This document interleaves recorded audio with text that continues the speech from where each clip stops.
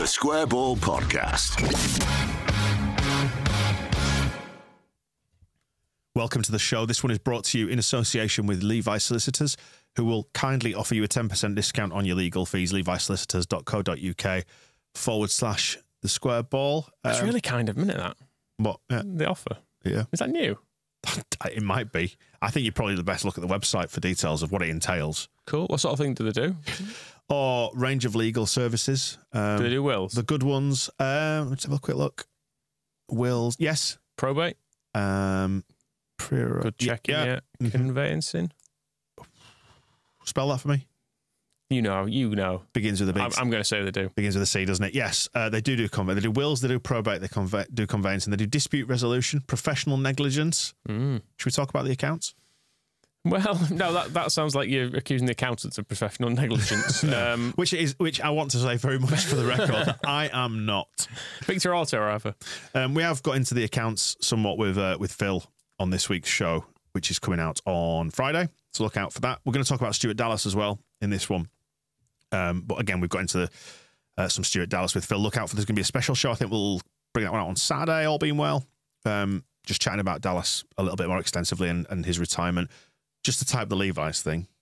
Oh, yeah. levisolicitors.co.uk/the Square Ball to get your 10% discount on your legal fees. You thought you'd skip that part of the podcast. It's back. Yeah. Forward 30 seconds. No. I'm going to mention it roughly every minute from now on. I won't. Yeah, so if you want to check those out, please do. Help support us and so on and so forth. Rob's back from your holiday. Did you enjoy your holiday? You went to Naples, didn't you? I bet you having a really nice time absorbing all that culture, going to see the what do they have in Naples? I don't know. We were only there one night and I spent it watching Leeds Sunderland. So, yeah, it was a great city. Would recommend. Very good. What sort of an environment were you in? Any other Leeds fans, or was it a disinterested bunch of locals? I kept thinking that you always see a Leeds fan on holiday, don't you? And didn't see one the whole time. They were hiding. Wow. Right. Disappointing. You did well to find somewhere showing it. No, I was just watching it in the Airbnb. Oh, okay. That makes sense. Paid for LUTV. I was picturing you going into a bar saying, can you turn this Champions League nonsense off? So a big game in the Champo. Went to Naples for one night and you stayed in the Airbnb watching LUTV, Leeds versus Sunderland. Basically, yeah. We were out through the day and then, because the Coventry game, just avoided it, but then just ended up checking my phone all afternoon and it was kind of worse than watching it. So when it came around to the Sunderland game, I just thought, no, that's it. Holiday's over. This is how it's ending. Much sadness. Did you enjoy it? Yeah. I mean, it was an awful game, wasn't it? Yeah. I must admit, not being in Elland Road helped because I didn't have I knew how awfully tense it would be. But yeah, it was also helped by the other results. Yeah, which we didn't know about, did we? The Ipswich game when we recorded the other night, and we were all sad about it. But it turns out they're shit too. But we did caveat. I'm fairly sure on the match ball by saying, like, it's clear that other teams are going to wobble and drop points in this run-in, and lo and behold, that Finnish club, the old Suffolk Tractors, finished. Well, so it seems, yeah. Of those both losing completely winnable home games, Leicester losing against away, admittedly, at relegation, threatened Millwall. It's a daft league, isn't it? I must admit, I was sort of promising myself not to watch the Ipswich game, and then I would, again, just kept looking at my phone. It got to half-time, and I saw the stats that Ipswich had loads more shots, and I was like, right, just ignore this. But then the entire second half, I was just checking the SofaScore momentum graph. I watched the whole game, Rob. I watched the whole game. But I saw Watford were coming back into it, and I was half tempted to start watching it then, but I thought, well, no, I don't want to jinx it now, because if I've not watched it to this far and I start watching it, it might somehow change something. So I just ignored it again. It's ridiculous. About halfway through that second half, I thought, this is going to be 0-0, this. And I knew within myself it was going to be 0-0. But then you start to self-doubt, don't you? There's the two parts of you playing off against each other going, no, you're wrong. They'll get that late goal, because they always do, because you're cursed. Yeah, I always tell myself off now for just thinking those things. It's like, oh, no, you thought it. You fucked it. I tell myself not to verbalise it, at least. The amount of people who report superstitions to me down at the tunnel as well. People are like, I'm wearing your shirt again because we've not lost since I've been wearing this shirt. Or people going, I'm going to go for a pint in the Peacock now because I did that against so-and-so and we won that game, so I'm going to keep doing that. It's like your lucky socks, isn't it? Yeah. There's like just about 100,000 people probably in total doing stupid things. Just saying in the office beforehand, weren't we, before we came in to start recording, what if all this genuinely did affect it?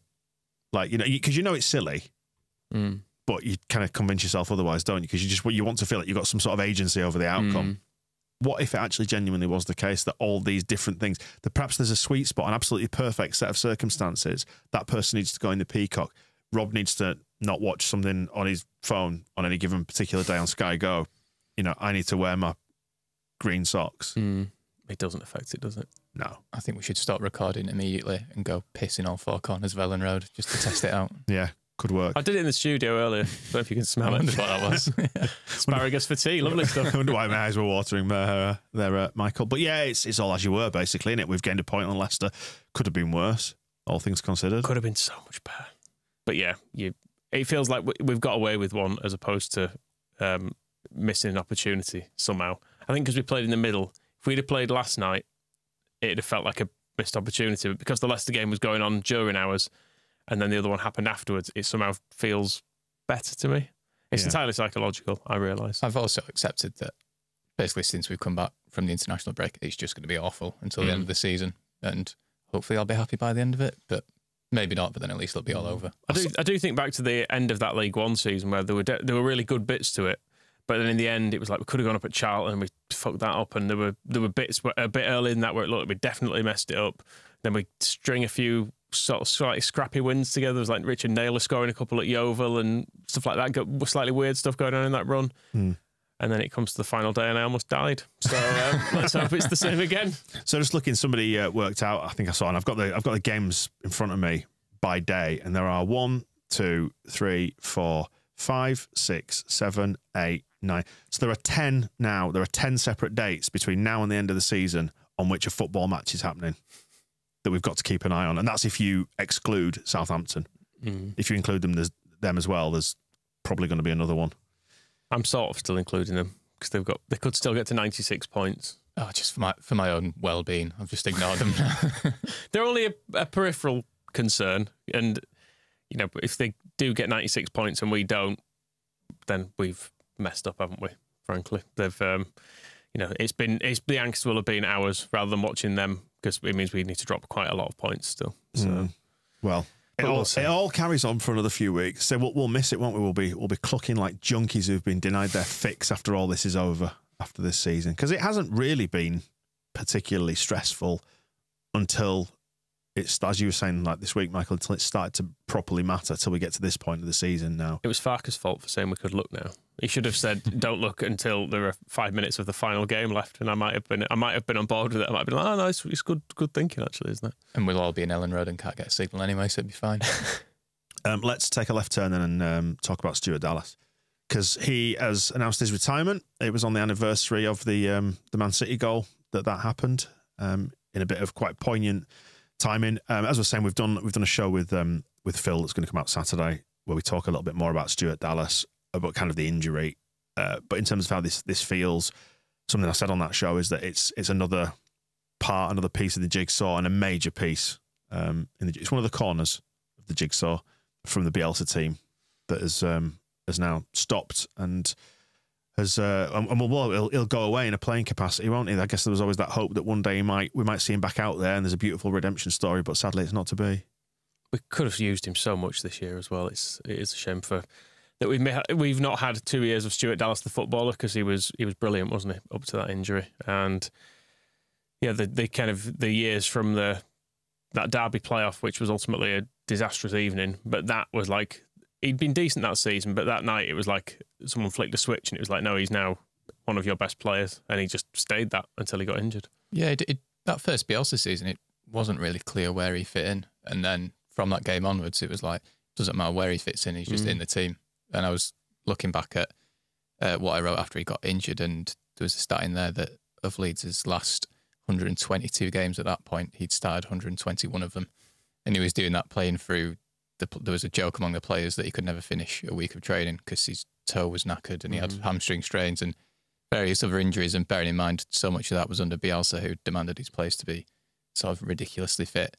Dallas was just so resilient and so stubborn that he was just like, I don't care. I'm going to be one of the best 11 players in murder ball every week, and one of the best players in every game, basically every week. It was he was just Mr. Consistent, wasn't he? Yeah, he was Mr. 7 out of 10 every week without fail. And often more. Yeah. We should say we are going to do a separate guide episode about Dallas at some point, aren't we? Because there's plenty of stuff, like individual games and moments and stuff to pick out from his Leeds career as well. Any excuse for me to talk about that Stoke goal where Forshaw lays it off to Pablo, who rolls it into his path. That, for me, is probably my favourite non-headline goal, if you know what I mean. Like, so the Swansea one, for example, will always encapsulate that Bielsa season and the moment we thought, bloody hell, we're going to do this. But that, and Hull away as well, though, that big sweeping move that gets played, that was it Tyler Adams who... Tyler Adams, I'm so sorry. Tyler Roberts finished off. Moscow would kill me if he was here. Tyler Roberts finished off. But that, to me, I think that's one of my favourite Leeds goals. But so the opportunity to talk about that again. I don't even know what the score was at that point. I mean, was that the second goal out of a 3-0 win? Yeah, I think it was not even a particularly significant goal, but it was just one that you kind of go, oh. There were lots of that in the Bielsa era, weren't there? Goals that made you just make a little noise when you saw them the first time, and then you saw a replay, and you were like, I think that's even better than I first appreciated. Do you know, it's funny. Do you agree, Michael, that that atmosphere on Tuesday against Sunderland was the first time I sat in Elland Road for a while and thought, yeah, this is a proper. We're still in the shadow of the Bielsa era. We're still Bielsa's widows, aren't we? Because people wanted us to bomb forward and commit bodies and just break this down no matter what, keep knocking on the door. And we were knocking on the door, but just not quite enough. But then there's always a bit of a desire for the other as well, because there were definitely games under Bielsa where Alioski would appear in the box and we'd be leading by a goal and he's the 93rd minute and he's up there and you're thinking, for fuck's sake, just sit back. Yeah. Let a winger run it into the corner and just hold on to it down there and we'll just see this game out and then we'd still be trying to add more goals. So there's always a bit of rose tinted nostalgia about it. I didn't necessarily mean it as like one thing is better than the other, but in terms of the all-out attacking, that's better in the sense that it's more fun to watch because it can be reckless at times, can't it? So why the hell not? Let's rock and roll football. But I don't know. It was just an awareness, a situational awareness, I suppose, where I thought, this kind of the annoyance at the backwards passing and the perceived negative football is because we still hanker after that kind of that all-out attack. I was going to say on Dallas, in terms of his moments, rather than a moment, I felt like there was just 2 years where everything he just did it right. Even if it was just really simple things like his touch or a tackle or a pass. Like a game would go by where everything he did, I'd just be like, well done, Dallas. Well in, Dallas. Because he just, whatever it was the right decision and he did it properly. And I think everything that's come since then, where we've watched Rasmus Christensen try and pass a ball or take a throw in and just really struggle to do it, you just think, I just miss Stuart Dallas so much, a guy who you can just trust to do things right and properly. It's an excellent point, is that, it really is an excellent point. Like you see the difference between good and great players and more mediocre ones. It's all about decision making, isn't it? And it felt like almost every footballing decision we took during that era felt like it was correct, even if it wasn't. Because the thing with Dallas is you'd almost struggle to pick out what he was brilliant at. Like with Pablo, you'd say, he could see passes no one else could see. He could hit passes other people couldn't. Calvin had the big diagonal ball. Dallas was just good. He just made good decisions and was in the right place, and that was really his strength during that period. It felt like they all did more often than not. It's very rare that you looked and you got annoyed at what a stupid decision we'd made. It's why he could play everywhere as well. And one of my favourite Leeds goals from that time was, I think it's Bamford's hat-trick goal at Villa. And it felt like there was just like 2 or 3 minutes leading up to that, where again, we did everything right. And if ever Villa dared to touch the ball, we just go, no, we're having that. And we just carry on doing brilliant things. And it ended with a ridiculous finish. And Dallas was just always the heartbeat of everything.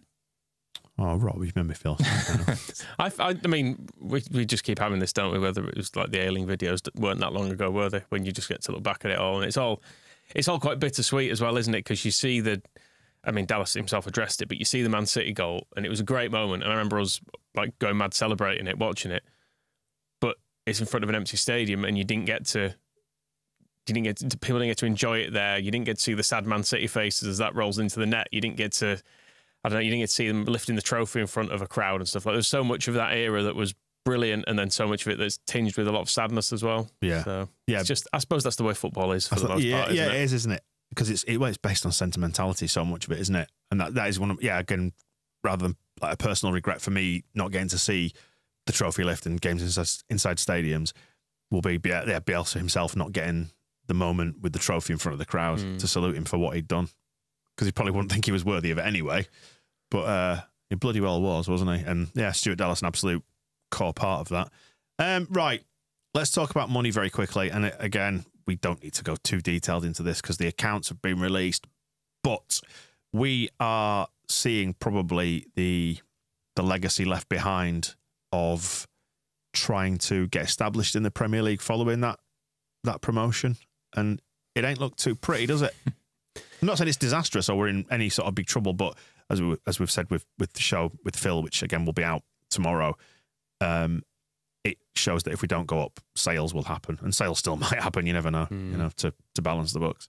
When you're in the Premier League, you just end up spending all of your money and more. Just as when you're in the Championship, you end up spending all of your money and more. I'm not sure at what point you don't have to do that, but yeah, I think in the gist of it seems to be that these aren't a disastrous set of accounts because the bar for accounts is now so absolutely awful that you go, oh, well, at least we're not spending 200% of turnover on wages. That's good. That's almost where we are with stuff. And it seems like the profit and sustainability stuff, we're just about still on the right side of it. And looking forward, we have probably enough good players to be able to sell them, which is in itself quite depressing. But if we need to, there's enough talent there, isn't there, that we can continue to make ends meet on these things, I suppose. Whereas when we came down Ridsdale era, we came down with basically no one left to sell. We sold a few players and then the market collapsed, didn't it? And then we're sort of stuck with salaries of Seth Johnson, Gary Kelly, Lucas Radaby, people who've been good servants to the club in a lot of respects, but also were then still stuck on Champions League contracts in the Championship. So it's not as disastrous as those times, but I'll tell you what it has done, though. Let's just go up, eh? It has shed a little bit of light on what's happening this season because these accounts finish summer 2023. So we get relegated and these accounts run up to the end of that season, so June the 30th. I suppose the perceived clearing of the decks that seems to have happened, this season since the new regimes come in. They've got a lot going on the football side, Nick Hammond and Steinson and all that. That they sold Yelder. I get a feeling that we're going to see quite a clearing of the decks one way or another this coming summer anyway. I think we won't see Aronson coming back probably. Actually, I originally thought he might. I suspect they'll try and offload him in some capacity. I think obviously Shackleton goes, Pervader's gone, and we'll be going. You've got the core parts of that promotion side, Ayling, Cooper, Dallas, all on fairly sizable contracts. If we go up, you imagine they're trying to move Firpo on. And it feels like they just kind of almost said, look, we need to tidy up all the mess and the excess that happened during Victor Orta's time at Leeds. And that's not to say that we could have avoided doing what we were doing, but it felt like we've chucked a lot of money at not very good players. Yeah, it was... Not to mention all the loan rats, I was going to say, was the other point. Like all the ones that were out on loan, Christensen, Rocker, all those lot. I mean, the worry for them is there even going to be a market for him? Because so many of them have left and continued, surprise, surprise, being crap footballers. But it was interesting, the timing of this coming on the day that Dallas retired, this guy who we'd signed for £1.5 million or whatever from Brentford. And, the one thing that the previous ownership got right in hiring Bielsa, and he took this 1.5 million winger from Brentford to scoring the winning goals at Man City. And then in that time, that ownership had all that time to learn. And yet they seem to come out of it thinking they were the cleverest people in the room. They spent the best part of 200 million quid getting us relegated. And now you look at these accounts and go, shit, that's a lot of money, isn't it? Yeah. But then, you look at the sort of backroom team that's been put in place there now. Like Robbie Evans, for example, who's come in as Chief Strategy Officer, will no doubt be working out, presumably with the aid of data. Imagine that. I know it would really, really upset Neil Warnock, who doesn't like data. Victor also had a spreadsheet. Come on now. Well, Victor had his spreadsheet and he had Y-Scout, and Neil Warnock, he don't like it how they're just bringing all those lads in from the continent based on data. They brought data in, haven't they? But data is the way that it's going, and if there is a way to give yourself, it's always marginal gains in sport, isn't it? If you can get those marginal gains to try and give yourself a little advantage. Well, in the way that, for example, Brighton they've got a patented algorithm, haven't they, when it comes to recruitment and managers and so on and so forth. So, and that belongs to, I think it's Tony Bloom who holds that, doesn't it? Who owns the club. So they can fall back on that to an extent, and it's having them overperform probably where I say should be. I'm doing again air quotes, but it's a means to try and tap into that same idea, I suppose. I think the thing is, for most clubs in the Premier League, the reality is if you make a few bad signings and couple of bad managerial appointments, you're in quite a lot of shit pretty quickly. What I'm saying is it feels like they're trying to mitigate against that and make sure they don't make those mistakes, so you can afford to make, if you don't quite get one thing right, that you've not pissed a load of money up off the, up the wall, you maybe go for those slightly more sensible signings who might retain some resale value. Like Although in some ways, contrast with the moonshot of bloody John Kevin Augustin. Although in some ways, the likes of Rocker and Christensen looked like that because they weren't huge investments in terms of cash. They'd played at reasonable levels. Certainly Christensen had played internationally. Those seemed in some way sensible. Yeah, but Rocker, you can see, is completely immobile as a footballer, and that's probably why he was available. And so we've got a team that, like, so Bielsa was obviously very, very high pressing. Marsh's football was all out running around like a headless chicken pressing. And you wonder how much of that was Victor Orta wanting to prove a point that I could take this player from Bayern Munich and we can put him into our team and make him work. It didn't, did it? Is the short bit. How's Victor doing in Spain now? Have they improved at all? Sevilla. I've not been checking in on them recently. Yeah, slightly, I think. They're like 15th or something now. Yeah. Well done, Victor. I think that aren't they like planning for a takeover by those people who are really not taking over Everton? Oh God, is it them? I think they're sort of 777. Yeah, around there, I think. Right. Yeah, which I'm sure will go great. I was going to say that'll go well. So they are 30 games into the season, so they've got 8 to go. They are on 31 points in 14th spot with Cadiz, who are 18th on 25. So they've got a 6-point gap. So chances are they'll probably be all right. Because Victor Orta seen fit to ball in anyone's face, who's there to express a bit of displeasure at the way it's going. Should we say probably? Let's say probably. But yeah, so I mean, like, Cadiz have only won 4 games all season. Granada, who are underneath Cadiz, 2 games. Yeah. Almeria, who are bottom, on 13 points and 15 points adrift. Probably not going to do much. It's a low bar then. Yeah, is what you're saying. It was. I think it was last month.